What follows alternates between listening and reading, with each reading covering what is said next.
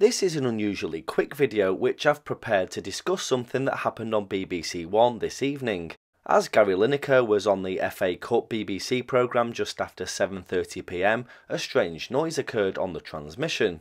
Shortly, with an FA Cup winners only policy in the studio tonight. And I don't know who's making that noise, but so Alan Shearer is on the commentary gantry. This got me immediately pondering the possibility of some sort of signal intrusion. This has happened many times before, with the most famous ones being the Max Headroom incident and the Southern Television incident, to name just two. With today's technology and everything involved in the BBC's programming, I knew that a signal intrusion was unlikely, although it would be possible to jam the links between some studio microphones, I suppose.